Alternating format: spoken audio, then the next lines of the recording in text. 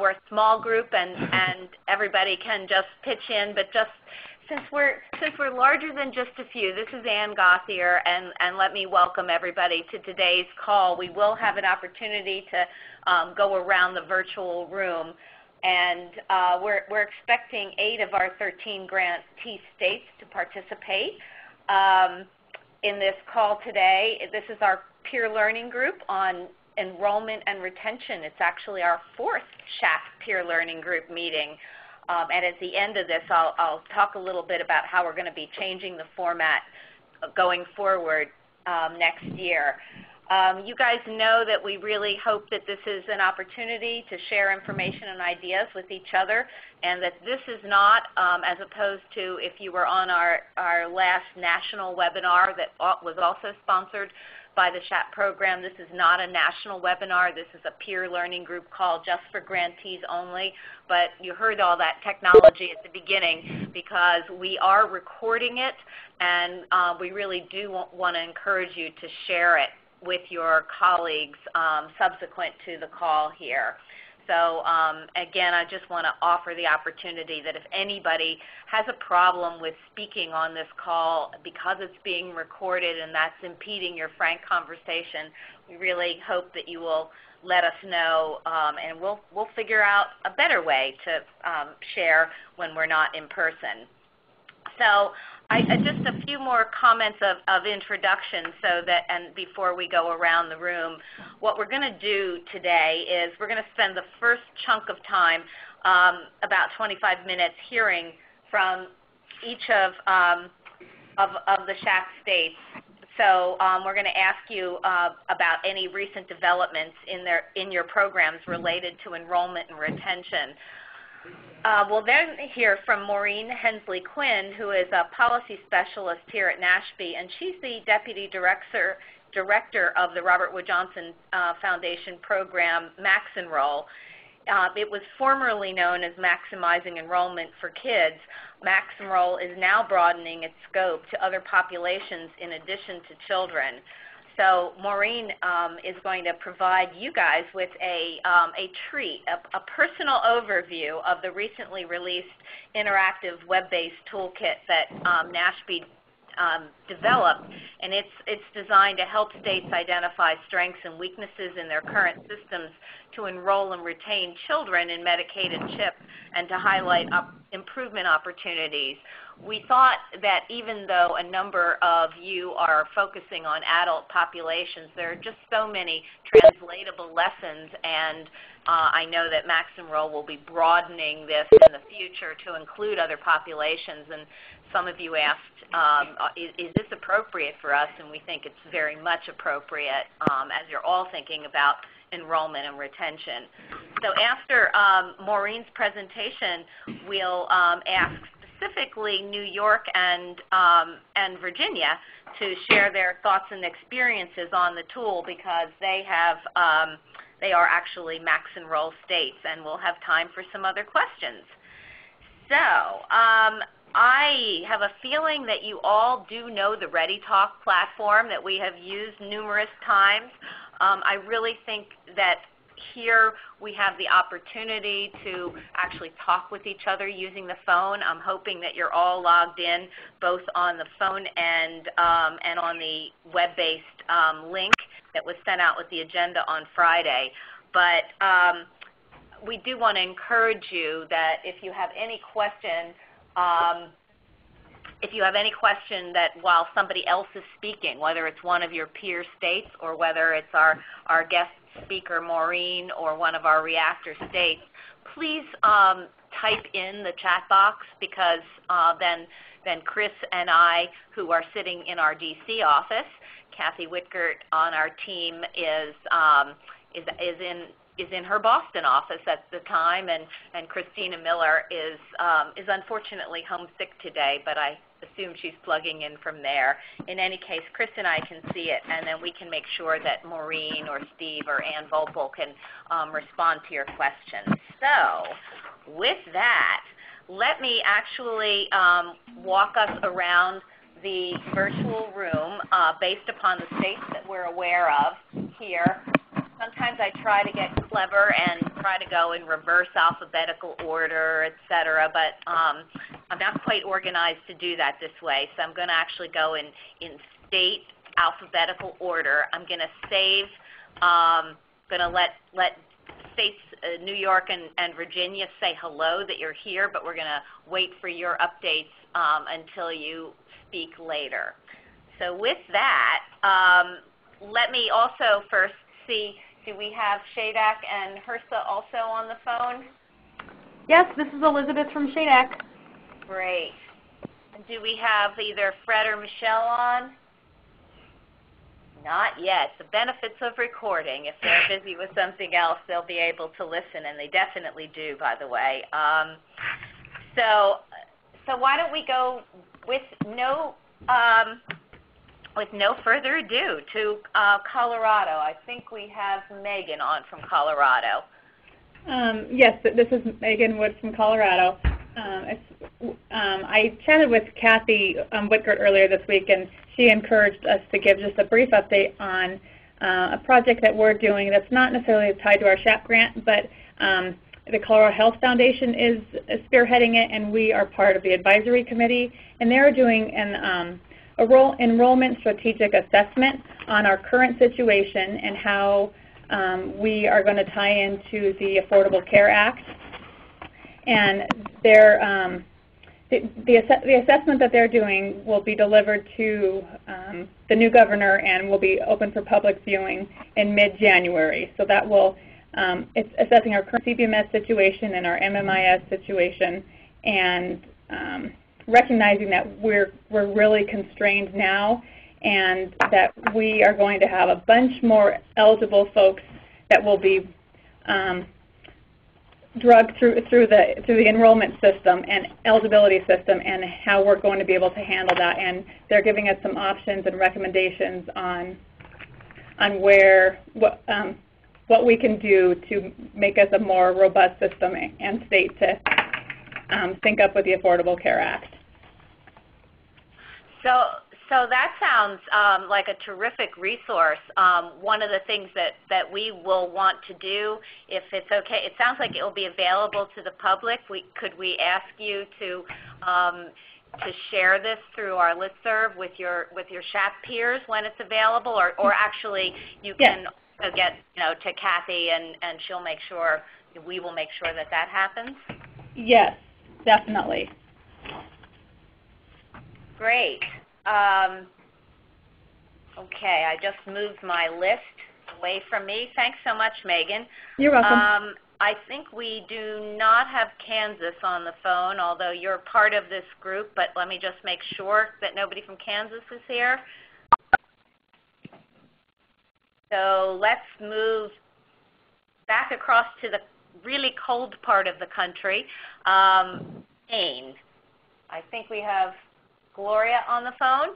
Yes, I'm here. And it is very cold and snow on the ground. Goodness. But, hey, it's beautiful, I guess. Yes, I wanted to talk about our part-time worker voucher program that we've spoken of before, but a couple of new things. One is we've done a postcard mailing to employers of under 50 employees, and we sent out around little over 5,000 of the postcards. And with this postcard, we decided not to have a return portion, but to encourage them to call us directly instead, so that we kind of get more automatic feedback. And also because employers, so many of them have a January anniversary date for their employers' coverage for their employees, we wanted to get that turnaround time in a more quick fashion. And I'm thinking maybe you all might want to see the postcard. I know there was interest in the past with a previous postcard, so if it's okay, I could send that for the listserv so you all can see it. I'm sure that that everyone would like to see it. Is that something that can be scanned in and sent electronically? Yes.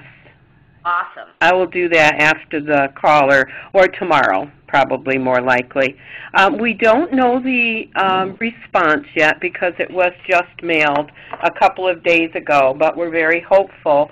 And we're going to watch obviously the return rate on this, and then we're poised to send another 5,000 or possibly a bit more out to 5,000 more employers. This time we targeted certain types of employers where we've been getting more reaction for the voucher program for their part-time and seasonal workers. For instance, restaurants and direct care workers, that kind of, and attorneys and some various ones that we've been getting some impact from. So I'll give you an update on that whenever it's appropriate at our next call or at our meeting in January. We also are running 3 radio spots, and we're getting extremely good reaction from them. And they feature a couple of our voucher program employers that have certified and come on board for their employees, and their employees, a couple of their employees, and an insurance broker who brought business to the voucher program. And once again, it's a little too soon to know the output we're going to get from those, but the reaction to them is extremely good. I happened in my private life to go to one of the restaurants, and actually the server was one that was a featured person, and she was telling me how many people have mentioned that this restaurant and how they're giving the coverage to their employees, and it's impressed them as individuals. So, wow. Yeah, that's exciting for them, of course, and of course, it kind of is a little perk for the employee to hear. People realize that it's her from her voice. And I can also send those so that you can click on. I can send them electronically. There are 3 different radio spots, and you could also listen to them in case you could glean something, even though your opportunity isn't exactly like ours or even very much like ours as grantees, but it might spur something in your thinking or for some other avenue in your business. So I can also do that as well. Well, it wouldn't be fair of me to speak for the grantees, except that I'll do it anyways, because in our experience, you know, things like that really are so enormously useful, even if it, as you said, Gloria, even if it isn't exactly like the circumstance, just seeing how somebody else has approached that will give an idea when the time comes in another state. That's kind of, I know that's kind of peer-to-peer, one-on-one, or 101, I should say, but it really works. So it's so nice to be able to share things electronically now like that. That's really great. So thank you.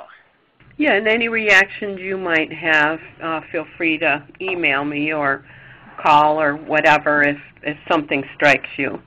Either way, but I think you're going to find them to be very well done and easy to listen to. Great. I think that's it for right now for kind of anything in the newness realm. Well, thanks very much, Gloria. Let's move. We're going to stay in the cold realm in my alphabetical order from Maine to Minnesota. That also has seen that white stuff recently. At least it's reported. Is that Allison that we have here from Minnesota? Allison's here. This is Kara. Oh, hi, Kara. You spoke up first. Sorry, too. Great. No problem. Yeah, it's a little cold here. We don't really have anything terribly exciting and new to report, but we are steady and strong on the local access to care programs that are up and running. Health Share, our small multi-share in the northeastern part of the state, has achieved enrollment of 248, and so far it's about 15 people over its goal for the year.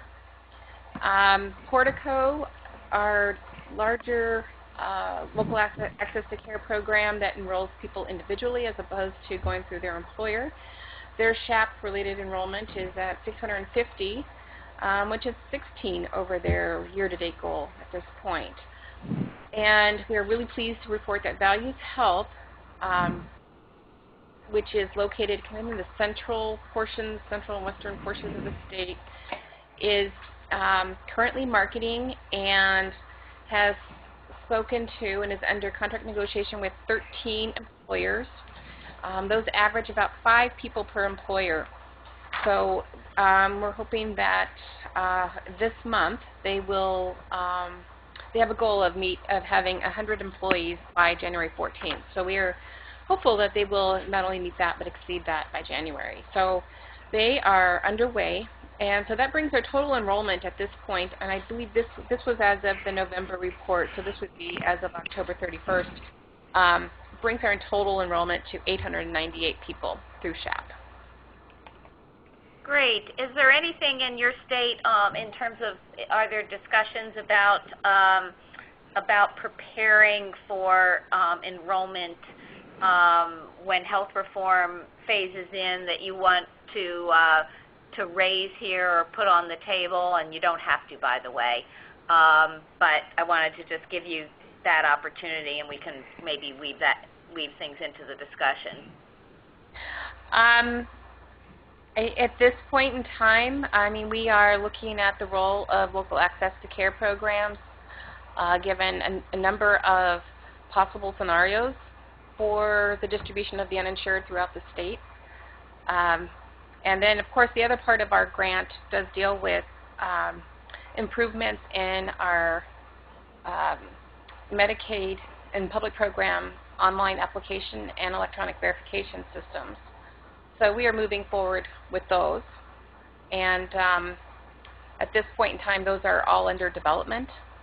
And those testing is planned for February for both of those systems in some way. So so those are moving forward, but we're not yet enrolling people electronically.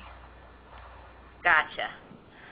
Okay. I think that we had North Carolina on this, but I don't think we have a North Carolina person here today. Correct me if I'm wrong.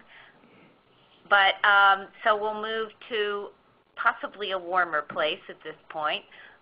We have Nevada, and I think we have Laura on the phone here, and we're talking about updates on anything regarding enrollment, retention, or anything else about health reform or anything you'd like to share. Laura?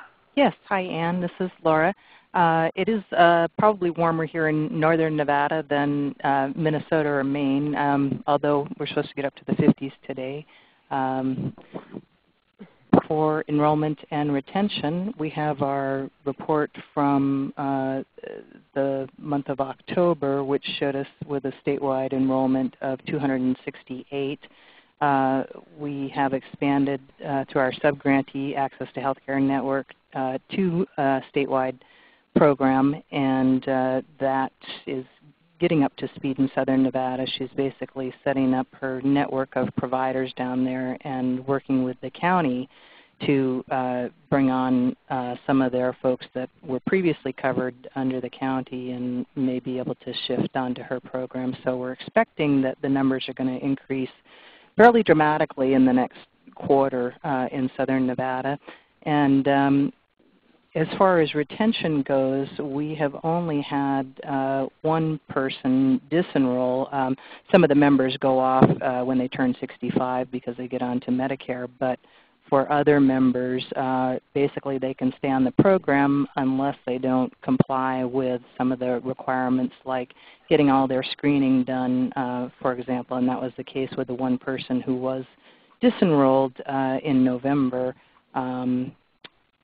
They basically had not followed through. And what we're finding is a lot of people are kind of squeamish about the requirement to get colon cancer screening with a colonoscopy.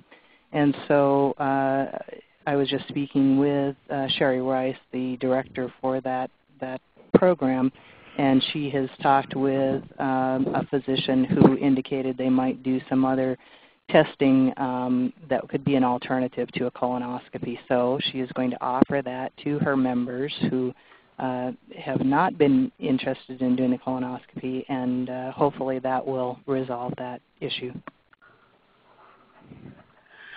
It's a small program when we know about the one person, but I know I'm reminding everyone that Nevada's program is targeted towards 60 to 64-year-olds, hence a very different population than those who are working with an employed population or those who are working with a more typical low-income Medicaid type population, and the churning issues are I suspect, very different there. Thanks very much, Laura.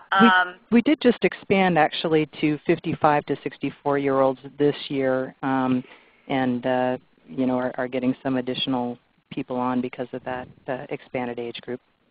I think the fact that I made all the other site visits except for yours personally made that fact not stick in my head. So I hope to come this year when we come. Great. So okay. Thank you. You're welcome. And we are skipping New York for now, but if you just want to say hello, New York is here. Yes, we're here. They're on mute, so I didn't mean to throw that at you. That's all right. And we can't alphabetize. I said North Carolina before Nevada, so it shows there's always room for improvement. But let's move next to Oregon. Who's here from Oregon? Steve Novick is here. We might have others as well. Hi, Steve. How are you? All right. So updates from Oregon. I had the pleasure, I will say, of spending some time with some of your colleagues in Denver at the end of last week, and a good deal of thinking about exchanges happened. I was just hearing that from Tina, yeah, and it sounded like we were hearing good things from the feds. So we can report that our Healthy Kids program has now enrolled about 70,000 kids, which we're very pleased with. We just revamped our application with some help from the Center for Health Literacy, help which was paid for with SHAP funds, which we appreciate. We hope the application will be easier to understand, and also we have reduced the amount of documentation that we're requiring from people. We're going from asking for up to 2 months' worth of pay stubs to prove how poor people are to one representative pay stub, which is what New Jersey does, which we think will dramatically reduce the rate of pended cases and reduce workload for both clients and caseworkers. We just had a meeting with our upper management on whether we should adopt some of the retention policies that Louisiana has adopted. For example, one of their major innovations is administrative renewal for people who, when they applied, were below 75% of the income threshold for the program in which they were enrolled. And that has dramatically reduced the amount of work that they do on renewal, and it's also dramatically reduced their churn rate. And our top management agreed that's something worth looking into. We want to do some additional research to make sure that that's not going to have result in an increased error rate, and also try to figure out the potential budget impacts, but it's definitely something we're interested in. So those are some of the things we're doing. That's terrific. I know that Louisiana is a model on retention. I'm to be honest, the people in Louisiana are really working hard, and they have been. Well, they always have been, but there's really been quite a rebuilding since Katrina. But it's really cool to see them being a model in this area, I think. So Oregon is picking up something from the Deep South, which is really very interesting. I I wish when we cut to the grantee meeting, who's ever there, I'll show you the visual that I learned from the folks in Oregon, which is the dual come on in and no, we don't want you. Traditional. So I can do that in a visual way, but it's the traditional mindset of enrollment and not even so much thinking about retention. And I really think that this is starting to change as we move towards 2014. So that's pretty cool. Thanks, Steve. Now, Steve Horan, you are on the line, I see, which is wonderful. You want to say hi, but then we'll let you speak as a Max Enroll state as well after Maureen gives her presentation? Sounds good. Hello, everybody. Good afternoon. Do we have, and I think the only remaining state on here that hasn't spoken yet is Washington State. I see Randy has signed in. Yes, I'm listening in.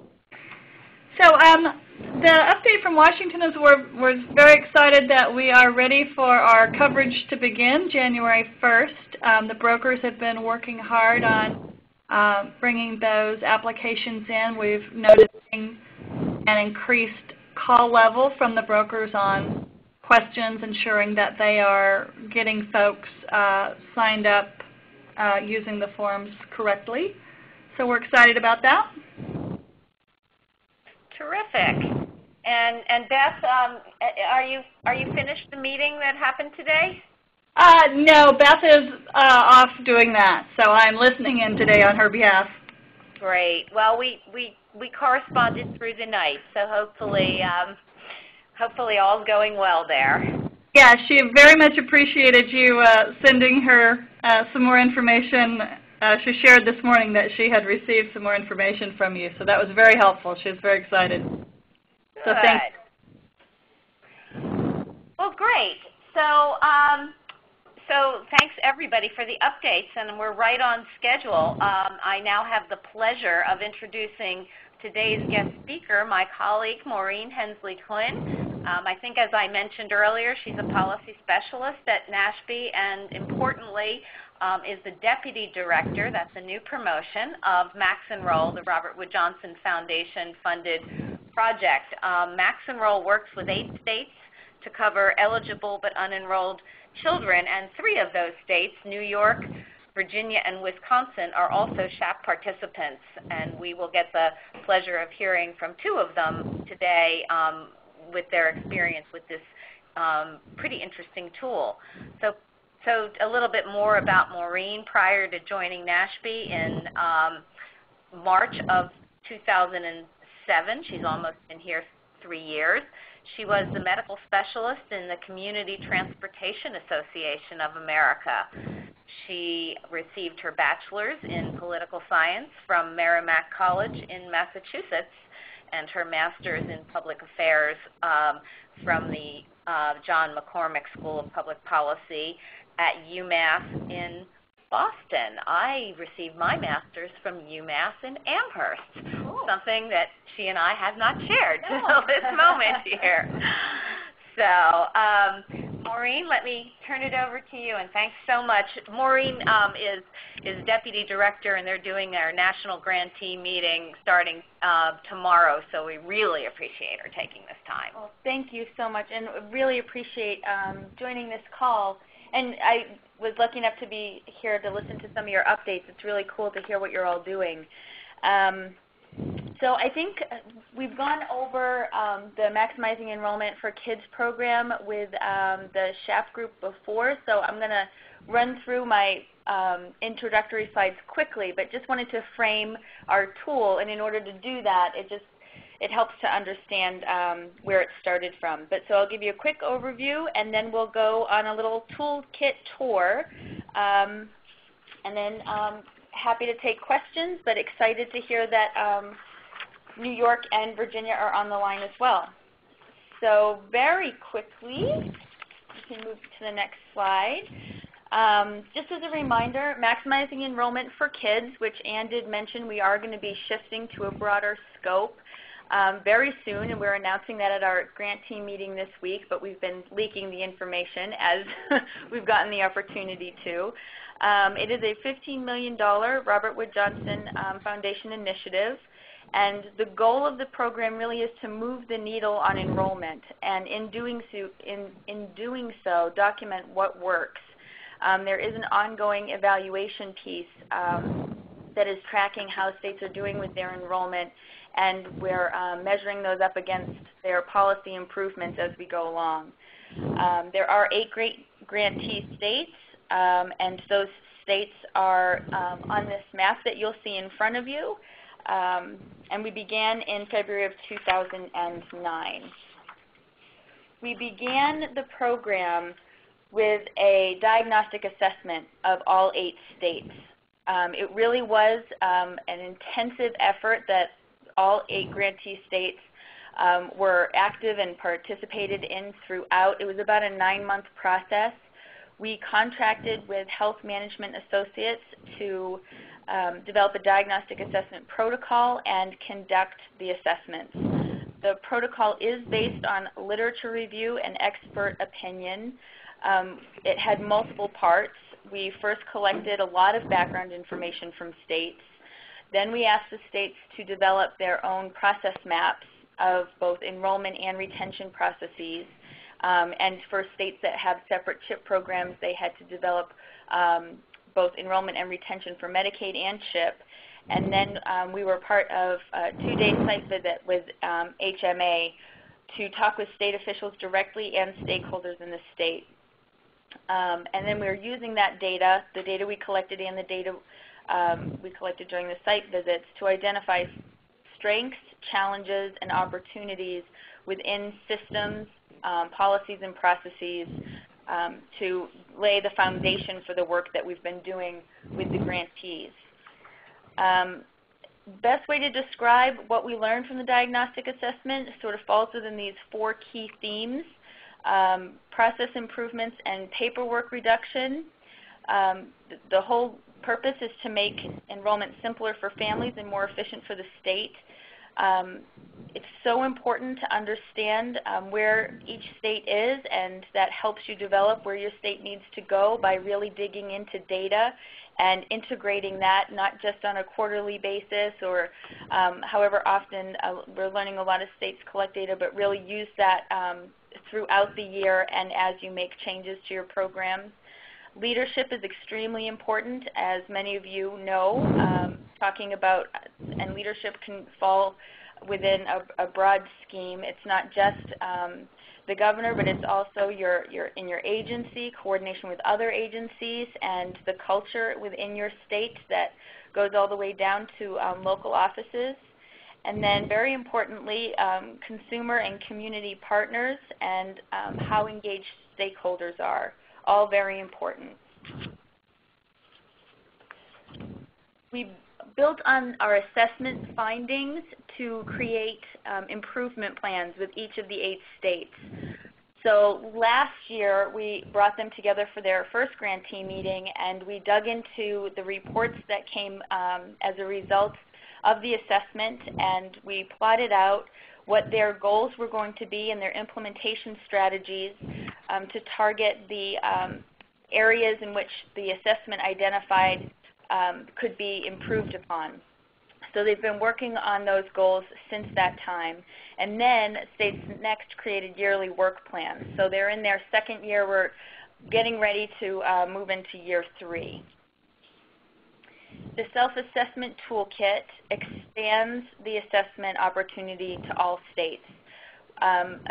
We announced the diagnostic assessment reports, and we talked about the interesting things that we were finding, and we heard a lot back from states saying, well, that's great, but what about my state, and is there any way that we could use some of what you've used for these 8 states and make it more broad? And so we did that by pulling together this toolkit. It has always been a goal of the Maximizing Enrollment program to share lessons with all states, and we think that this is a really interesting and unique way to do that. We hope you do too. I will just say that the diagnostic assessment protocol that the 8 states went through really was the foundation for this toolkit, and so the pieces that I'm going to go through and tell you about really did come directly from the experience we had with the grantee states. And as we learned from them along the way, we hope that we've improved it so it works best for you all as well. So I'll give you a brief overview. The purpose of the toolkit is to help states understand enrollment and retention policies, procedures, and systems that you are currently using now, and to help identify the barriers that some families face when applying or renewing for coverage. Now, as this program has been developed for, it really was focused on kids, and so we were looking mainly at Medicaid and CHIP programs, but as Ann said in the beginning, there are lots of lessons that can be pulled out from knowing what these two programs, how they work in these 8 states and what they've been doing. And one piece in particular comes to mind that I think all of you might benefit from doing, regardless of the populations that you're covering. At the end of the toolkit, after you go through each piece, there will be an individualized report as well as other information that you can gather that really will help you understand where you are and perhaps where you need to go. The report provides best practices that are found in literature, supported by national experts, and used by other states. And I love this slide. It's an important safety tip. We really do recommend that you pull together teams to do this. For our 8 states, we encouraged them to have representation from Medicaid and CHIP program administration down to frontline eligibility workers, as well as pulling in external viewpoints, advocates, governor's office, folks from the legislature. It really is, there's a lot of different pieces, and in order to get a full 360-degree view of where your state is and where it should go, you really need to have a team going at this at the same time. So there are 4 separate modules within the toolkit. The first is process mapping. The second is an interactive web-based questionnaire, which will, at the end, generate for you an individualized report based on your answers. We also include stakeholder questionnaires, and finally, an improvement plan meeting kit. So all of this mirrors the grantee experience you'll see. Process mapping is something that I think every state could use for any population that they're covering. So what it really is, it's a way to detail an application's trajectory from the applicant or family to the actual enrollment. And what we include sort of a how-to guide as well as an example of a completed process map online.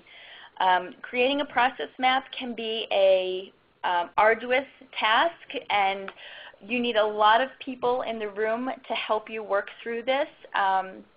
A lot of what our states found was that even plotting out exactly the time period, so an application, whether it comes in through online, whether it comes in through a local office or through the mail, there's times that a lot of states have set, and there are within policy, you know, there's so many days it has to move from this to this. Coming together in one room to hear exactly how that works out, if it really does work as you think that it does, or where it can stumble and where things could take more time, is extremely important in understanding how your systems are working currently. We recommend that you determine the boundaries of the process mapping right up front. And what I mean by that is, where does the process begin? Does it begin with the application coming in the mail? Does it begin with a person walking into a local office? Does it begin with an employer and writing out an application for coverage? Where does it begin, and then where does it end? At what point is an application finalized? If it doesn't finalize with enrollment, at what point does the application, is it considered whether it's enrollment or whether there's a reason why it hasn't come to enrollment? What happens? Where do you consider that to be an end point? You need to determine that before you start plotting it out for your process maps. And then the next slide, it just is a picture that we actually got from the Southern Institute for Children and Families. They were working on a retention initiative, and they helped us a lot come up with our how-to guide. And this picture is from them when they went to a state and helped them plot out the retention processes. I believe it's for a CHIP program. So now, how does it actually work? First of all, our toolkit does give you the how-to guide, as I said, and a sample process map. What you'll also find on there is a link to software that can help you create a process map electronically. I will say this software is a Microsoft software. It's called Visio. We are not definitely saying that you should buy it. It is for purchase, but it is also available for a trial download for 60 days, and that's what most of our states did. They downloaded it for the 60-day trial period, used it to help plot out their processes. And I mean, some of our states have gone back and actually, since it's been 2 years, they've redone their process map. So it may be worth the investment for the software, but we're just putting it up there so that you don't have to look around. And then, as I mentioned, it really does need to be a team activity, and after it's all said and done and on this piece of paper, your team should review it together. The next piece of our toolkit is the interactive web-based questionnaire. The questionnaire is filled with specific questions that mirror our diagnostic assessment protocol. It is intended also for a state team. There are questions that are divided between Medicaid and CHIP. If in your case you're dealing only with adults that have no interaction with CHIP, then by all means skip. You don't have to answer those. You can just answer it for Medicaid. Or if if Medicaid and CHIP don't align well with what you're doing, even just reading through the questions to understand sort of where we're going, what we're suggesting, you look at and you think about, and what questions, particularly for data and what are you collecting, what should you collect, what do you know about your program. It really will help just reading through them. We got a lot of feedback from our states that even just getting the questions and then realizing that they couldn't answer them, or that they could only answer half of the question, was more helpful even than us getting the answer. And you'll see, I won't go through these in detail, but there are 6 target areas, and I think there are many of these that will that relate a lot to what you're all doing as well. So I also included a couple of screenshots just so you get a sense of the toolkit and what we're talking about. So this page right here is where you'll go for just a brief introduction. And right down there at the bottom on the left, the click here button, there is a login that we're requiring states to use. And the reason we're requiring that is because we were told by the vendor who helped us pull all of this together that in order to have a start and stop function, then we needed to have a login. It's just a way to capture what you've been doing already, save what you've done, and then you can go back and use it again. And you don't lose all of the information that you've already put in there. And it is quite a long questionnaire, so it's helpful if you can stop and then start again. Here's a brief sample of what the questionnaire looks like. This is just the beginning, and you'll see, like I said, there's a Medicaid and CHIP section. So teams also have to review the questionnaire ahead of time. We suggest assigning sections.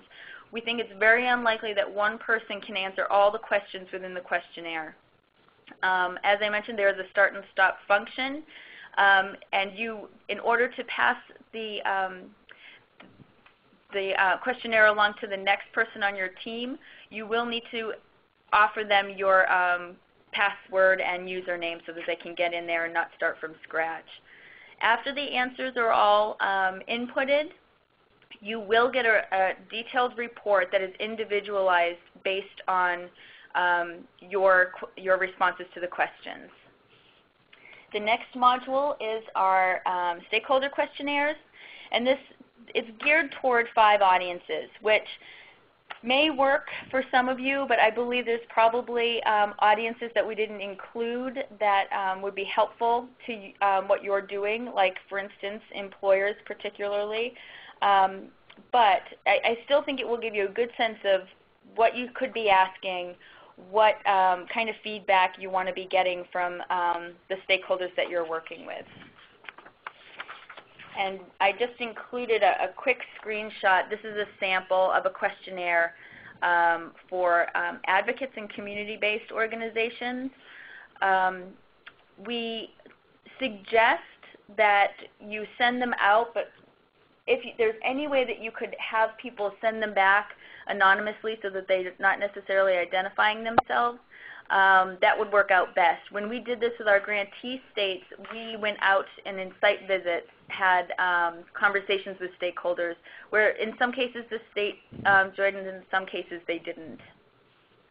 Next slide is how they work. So they'll fill out questionnaires, provide it back to you. As I said, best to try to do so anonymously to ensure honest feedback. And then the state team should use the feedback as a set of data points to provide input to their final understanding of the state's strengths and challenges to incorporate ideas into the improvement plan. Which comes next, our improvement plan meeting kit. It's a how-to guide for the post-assessment stakeholder meeting, which we suggest everybody pull together after going through, even if it's just you can do this a la carte or all together, and even if you just do the process mapping, it would be really interesting to bring stakeholder groups in so that they can understand the process. The kit includes a checklist, a timeline for planning the meeting, an improvement plan template, and a work plan template. And the next is just a screenshot of the meeting kit so that you can just see. It's really easy. The only thing that requires a login is the grantee interactive questionnaire so that you can save it along the way. The rest of this information you can access without having a login. So the improvement plan meeting. It might seem like an afterthought, but it is truly helpful to bring all of these pieces together and include stakeholder input and feedback. Bringing it together, like bringing the process map, even if you don't go through the entire questionnaire, if it doesn't look like you're not using Medicaid or CHIP programs for your work, you don't need to answer them directly, bringing the questions to even go through with some of the stakeholders in this kind of meeting would be extremely helpful. And then based on these findings, the state teams can use the improvement plan template to plot out goals for what you want to improve upon, and then it does have, within the template, there is an opportunity to share responsibility and work out a timeline for how all of that's going to come about. And then finally, why should you use the Self-Assessment Toolkit? Well, it's free. It's free to you. The Robert Wood Johnson Foundation made a significant investment in pulling all of this together, and it certainly did take a long time to get to the point where it's at now, and our grantee states were extremely helpful in us smoothing out the rough edges that they experienced so that we could put this online for other states to use. It does share resources and best practices all in one place that have to do with enrollment and retention in a way that I don't think anything else does. And then it provides a new way for states to look at its policies, procedures, and systems. We believe it is very relevant to health reform implementation, and as Ann said, we are going to revisit this and look at it in a broader scope and see what else we can add in there so that states can really take the tools for health reform implementation. And particularly during this time of fiscal constraints, this evaluation will help pinpoint and guide improvements to increase efficiency. We had a lot of feedback from our states saying that knowing what they, of all the things they could focus on within enrollment and retention, pinpointing exact things that they could do that would make a difference based on literature and having all of that in one place, it was very easy to share with governor's offices, with state legislatures, and it was just easy and palatable for them to to acknowledge and move forward on. And as I mentioned, you could use all the components at once, or you could use each piece a la carte as it relates to your work. And that's a quick run through. If you have any questions or comments, I welcome them. Let's suggest this. If we move to the next slide, which shows the resources and the key folks in the Max Enroll state and the web addresses that you'll need. We'll open for discussion, but we've asked New York and Virginia, who are SHAP and Max Enroll states, to kick off the discussion. Sorry to keep you last because you're from Virginia, Steve, but in alphabetical order, we'll go to Ann first. And anybody, please be happy to raise your hand electronically or type in a question. Ann? Thank you, Ann. I wasn't actually directly involved in working on the diagnostic protocol at the time we received it for the Maximizing Enrollment for Kids, but I've certainly taken a look at it, and in some cases we've used it as a building block for some of the work that we're doing for preparing for our enrollment center. So I think the areas that we found most helpful was the process mapping. And I think Maureen called it arduous. I was going to say challenging. I actually did participate in some of this in this process, and we've built upon that as we've been planning for the enrollment center, developing additional process maps for various different processes as part of our enrollment and preparation. So I think what it's done is really offered us some insights into systems limitations, into workarounds that have been developed by district workers, county workers, or state staff, or whatever. When there's something that needs to get done, just sort of highlighting those areas, and getting into the nitty-gritty details. Again, as we're planning for bringing a contractor on to work at the enrollment center. Additionally, as we've been going through that work, we've eliminated our face-to-face interview requirement, and we revamped our application to try to address that so that the questions are easier for somebody to interpret as they're trying to complete the application themselves. And we're also kind of thinking about processes and policies that may need to be revamped when we don't have that face-to-face interview for an application. So sort of all of those things together, I think, have been helpful. In terms of the other things that we learned from it, I think it reinforced a lot of what we knew, I guess, and especially in terms of our challenges in getting good data on which to make policy recommendations and to base policy decisions. So it's spurred us to continue to work toward the goal of improving that. And I think as we look forward for health reform and trying to identify areas where we know there are limitations to our existing systems and our ability to get good data, we're certainly taking note of that, and as we look forward to the new systems that we hope to have to help us with health reform, we're trying to make sure that those things get incorporated, if we're able to get new systems. So I think you also wanted us to comment on some of the changes and updates in our enrollment and retention, if this is the time for me to do that. Sure. Been working on a couple of exciting tools to do a web-based fill and print PDF application. So somebody can actually go online and type their answers in on our application and then print it out at the end of that process, so they're not filling it out by hand. Ideally, that'll be a little bit easier for eligibility staff to read, and it's also going to be accompanied by some help text and tooltips kinds of things to help answer some questions that might come up as somebody's working on the application. So we're also working on a new screening tool that will be on the web, so folks can enter their data, try to get some basic response as to whether or not they might meet our eligibility requirements. So. And we're working on the implementation of our enrollment center. So our long-awaited contract was finally approved and made it through our contracting process here in New York, and we are working diligently with our contractor to get things rolling. And our call center, first call center, went live December 1st, and we're now working toward bringing up the rest of it in the spring of 2011. So. Great. Sounds like great progress.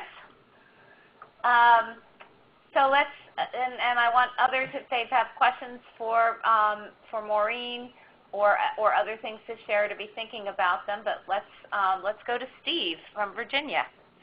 Okay. Hi, everyone. My name is Steve Horan, and I'm with Community Health Solutions here in Virginia. And I've had the opportunity to work on a number of different health reform initiatives here. Some quick big picture background. Virginia has kind of a distinctive setup. Our Medicaid enrollment is done through the Department of Social Services. Our equivalent of SHAP enrollment is done through a central processing unit through a separate agency, the Department of Medical Assistance Services, which actually runs the Medicaid program. So as you can guess, that creates some complexity when you talk about enrollment and retention data. And the second thing I would say is about 4 years ago, we started a multi-stakeholder group called the Children's Health Insurance Program Advisory Council, and one of Maureen's slides resonated with me about the importance of having multiple stakeholders around the table.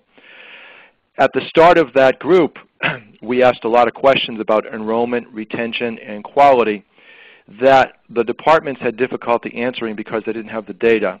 The Max Enroll grant was a major, major catalyst for Virginia. And in particular, Virginia went through the full diagnostic assessment in 2009, and that really helped us leapfrog to a next level, because going through the process mapping and just working through those questions with multiple stakeholders not only provided us with some answers and potential solutions, but also with some energy. And it became a catalyst where a bunch of people said, hey, we got to get better at this and move forward. So the Department of Medical Assistance Services honchos the Max Enroll grant, and Rebecca Mendoza and Leah Walker are the key people there. And Rebecca couldn't be with us today, but I did a debriefing with them, and she wanted me to relay a few of the accomplishments from Max Enroll. One is, this is very important for us, we now have a contract in place to create a data warehouse that will contain information from DSS system and DMAS's system, so that we can look at patterns and trends in enrollment and retention across programs with the child at the center instead of the program at the center. This has been huge for us in terms of identifying statewide and then regional and then age-specific enrollment trends and retention trends, and really pinpointing problems and going after the policy and outreach and education solutions to identify those, to address those problems. And we've actually seen enrollment and retention get better as a result of that. And a lot of that couldn't have really been done well without that data system. So that was really good. The second thing is the questions gave us a framework to go out and hold focus groups with eligibility workers across the state, learning about barriers to enrollment and retention from the worker's perspective, looking at how workers see their roles and responsibilities, that cultural piece, determining how they learn about policies and how they implement those policies and their preferred communication methods, and also finding out what the workers hear from consumers about the enrollment and renewal process. And from a cultural standpoint, it's an interesting thing when you actually start to see the client or the beneficiary as a partner in enrollment rather than someone who just gets enrolled. And I think that cultural shift was very, very important in Virginia. We've got a few pilots going that kind of flowed out of Max Enroll. One is we're currently piloting a school-based outreach project in Virginia Beach, and that's targeting eligible uninsured teens from their perspective.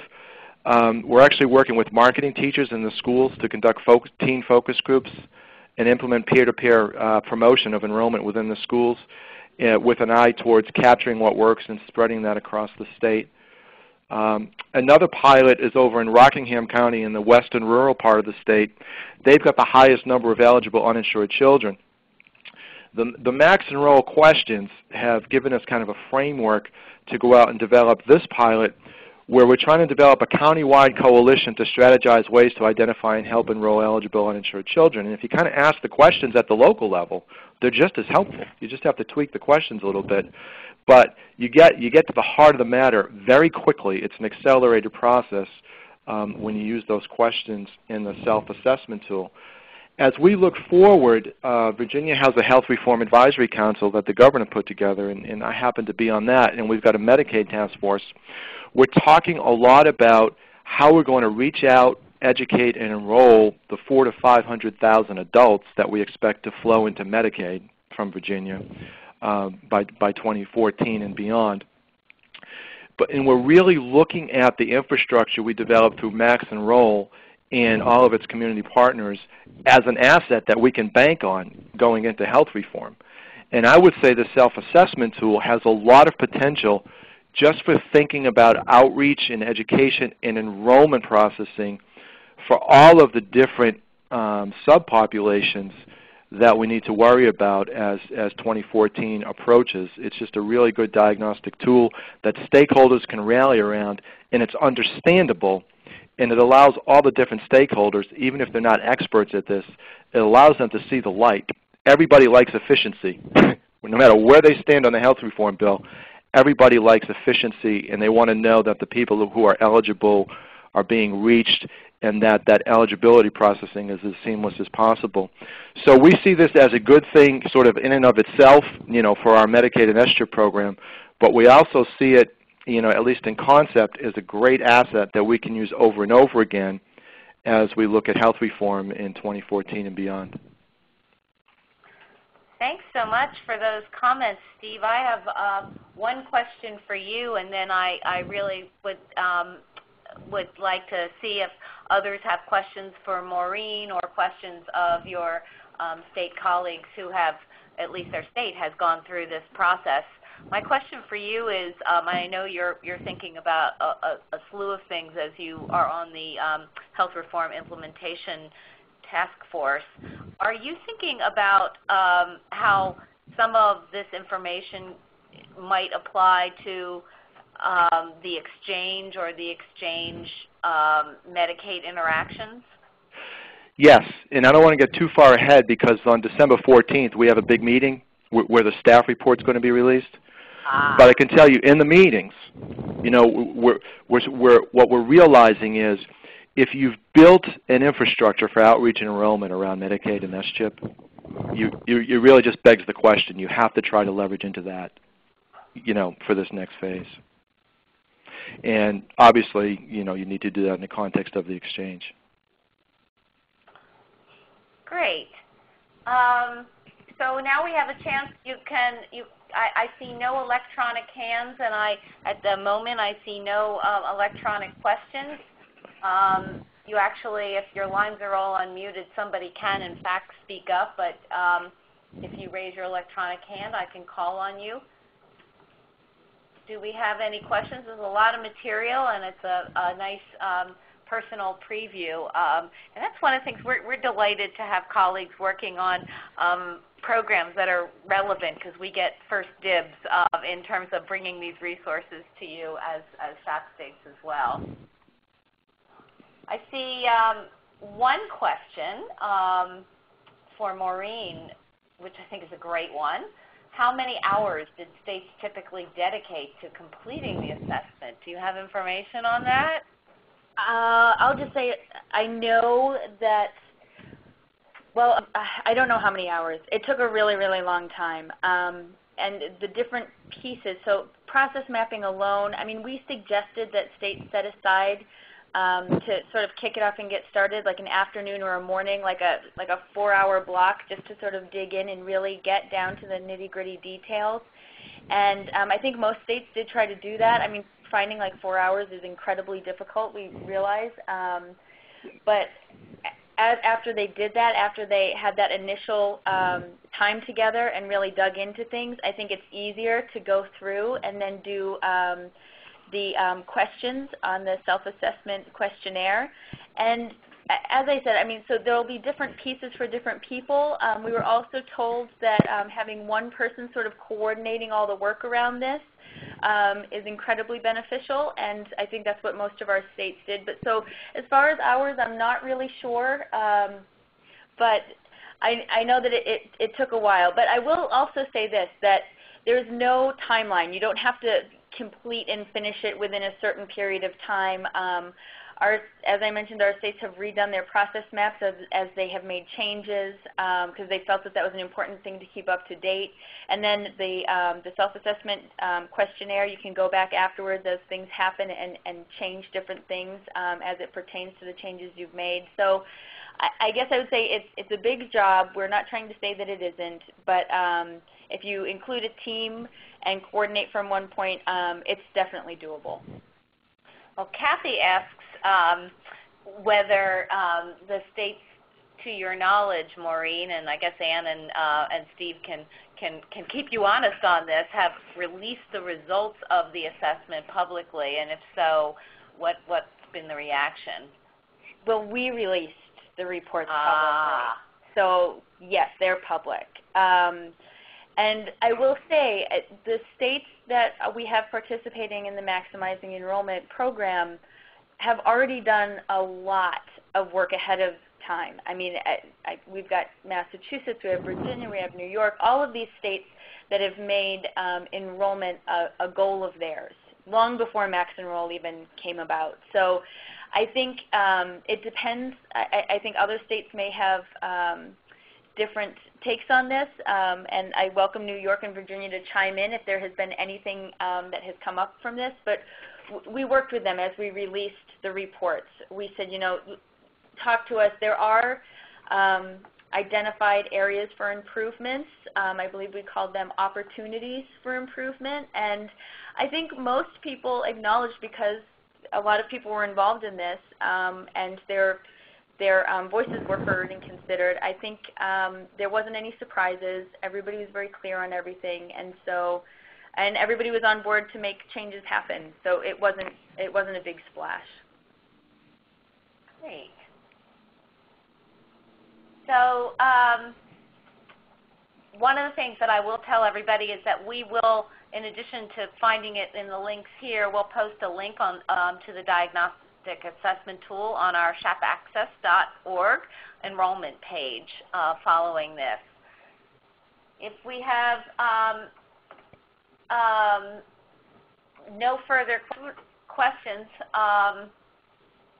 at this point, well, we do have a question in about whether it includes any links to health insurance exchanges, and my guess is going to be no, but that might be a phase, something that you think about in the future phase. Is that right, Maureen? That's right. And so this meeting that we're having with our grantee states that starts tomorrow, we're going to start looking at their improvement plans that they did last year based on this assessment. And I mean, a lot has changed since we've done that, and so there are new priorities, and we're going to take a look and make sure that we're still on target. And so as we go through this sort of next phase of broadening our scope, I think we're going to be leaning on our 8 states a lot to revamp this toolkit and find out what else we should be including in that. And so we will be working to modify it so that we can include information on exchanges and what questions you should be asking, and I imagine even before we necessarily have answers, just to have the questions out there. But it's something on our radar.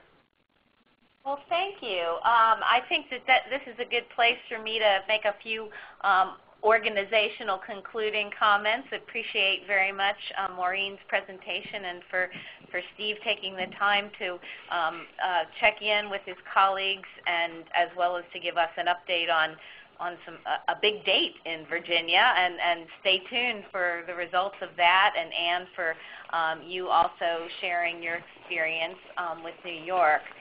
Let me note that that you will be able to, you can certainly continue this conversation on our SHAP listserv after the call, and we already heard of some things that are going to go out when we were going around doing our updates at the beginning of it. We'll also post an archive of this call on shapaccess.org and on the HRSA's Healthy Communities site. Let me let you know that we're going to be migrating our listserv and our peer learning call function to the HRSA Healthy Communities platform, and we'll be talking a little bit more about that. We're also, as soon as we get that set up, but it is the intention to do that for the next time we have a peer learning call. We're going to be adjusting the format of these calls for 2011. We're going to host one call for all states each month beginning in February.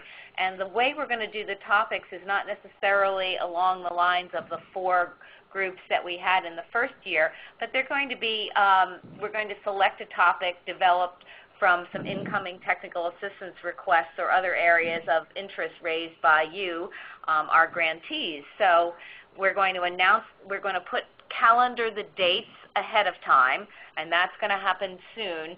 And then we're going to actually announce the topic itself several weeks in advance of each call. I know for those of you that want to get multiple participants or perhaps some of your key stakeholders to participate, it's difficult to schedule them within a couple of weeks, but you will have them on your calendar, and we're trying to be as nimble as possible to be responsive to things that more than one of you want to discuss. I want to reiterate, we do expect at least one person from each team to participate, and really do hope that you can add other teammates or partners as appropriate. We're trying to make this a little bit more fluid and to respond more nimbly to issues as they arise, and we will really welcome your suggestions for topics to discuss on these calls.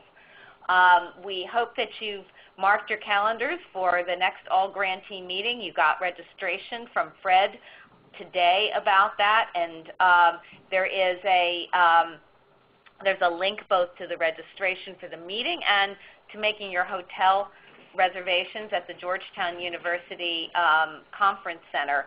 It's going to be January 12th and 13th, and there's a group code, State Health Access, that you're going to need to get the government rate there. So let me, as always, point out some other resources. There is the shapaccess.org, and there is the statereform.org that NASHP is doing with support from the Robert Wood Johnson Foundation.